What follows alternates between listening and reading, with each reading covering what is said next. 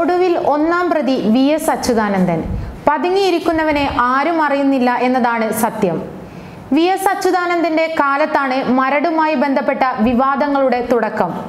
ആ സമയത്ത് വെറും നോക്കുകുത്തിയായി അച്യുതാനന്ദൻ മാറി എന്നതാണ് വാസ്തവം.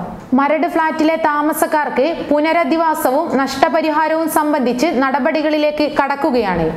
എന്നാൽ ആ സമയത്ത് ജാഗ്രത പുലർത്തണമെന്ന് ഫേസ്ബുക്കിലൂടെ സർക്കാരിനെ ഉപദേശിക്കുകയാണ് VS അച്യുതാനന്ദൻ.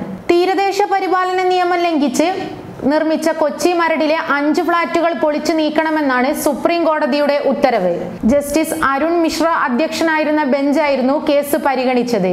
VS കേവലം ഉപദേശകനായി മാറരുതെന്ന് SNDP സംസ്ഥാന general secretary P. Abdul Hameed ആവശ്യപ്പെട്ടപ്പോൾ CPM ഉൾപ്പെടെയുള്ള പാർട്ടികളിലെ നേതാക്കൾ VSന്റെ പ്രസ്താവനയെക്കുറിച്ച് നിശബ്ദത പാലിക്കുകയായിരുന്നു. ചുരുക്കി പറഞ്ഞാൽ കള്ളൻ കപ്പലിൽ തന്നെ. മരട് ഫ്ളാറ്റ് വിവാദം ആരംഭിച്ചത് 2006 മുതൽ 2011 വരെയാണ്. VS സംസ്ഥാനം ഭരിച്ച കാലത്താണ് എന്നത് ശ്രദ്ധേയം.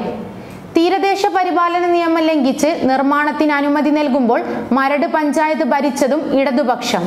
മൂന്നാറിൽ അനധികൃത കയ്യേറ്റം ഒഴിപ്പിക്കാൻ പോയ VS എന്തുകൊണ്ട് മരടിലെ അനധികൃത നിർമ്മാണം കണ്ടില്ല? ഉത്തരം പറയേണ്ട ബാധ്യതയുണ്ട്. സാധാരണ പുനരധിവാസങ്ങളിൽ കാണിക്കാത്ത അമിതാവേശം മരട് ഫ്ളാറ്റ് ഉടമകളുടെ വിഷയത്തിൽ മാത്രം കാണിക്കുന്നു. ഉത്തരം പറഞ്ഞേ പറ്റുള്ളൂ ഈ സർക്കാർ. സംസ്ഥാനത്ത് പുനരധിവാസം ഉറപ്പാക്കേണ്ടവരുടെ നീണ്ട പട്ടിക സർക്കാരിന്റെ കയ്യിലുണ്ട്. ഇവർക്ക് വേണ്ടി സർക്കാർ ഒന്നും ചെയ്തില്ല എന്നതാണ് വാസ്തവം. അന്നും മരടിലെ ഫ്ളാറ്റ് നിർമ്മാണത്തിൽ അപാകതകൾ കണ്ടെത്തിയിരുന്നു. എന്നാൽ അതോടൊപ്പം മരടിലെ ഫ്ളാറ്റുകളിൽ നിന്ന് ഒഴിഞ്ഞു പോകാനുള്ള സമയപരിധി നീട്ടണമെന്ന ഫ്ളാറ്റ് ഉടമകളുടെ ആവശ്യം നഗരസഭ തള്ളിയിട്ടുണ്ട്. നഗരസഭാ ഉദ്യോഗസ്ഥർ ഇന്ന് ഫ്ളാറ്റുകളിലെത്തി നാളേക്ക് മുമ്പ് ഫ്ളാറ്റുകൾ ഒഴിയാൻ ആവശ്യപ്പെടും. ഉടമകൾക്ക് ഒഴിയാനുള്ള സമയപരിധി ഒരു കാരണവശാലും നീട്ടി നൽകില്ലെന്ന് നഗരസഭാ സെക്രട്ടറി മുഹമ്മദ് ആരിഫ് ഖാൻ അറിയിച്ചു.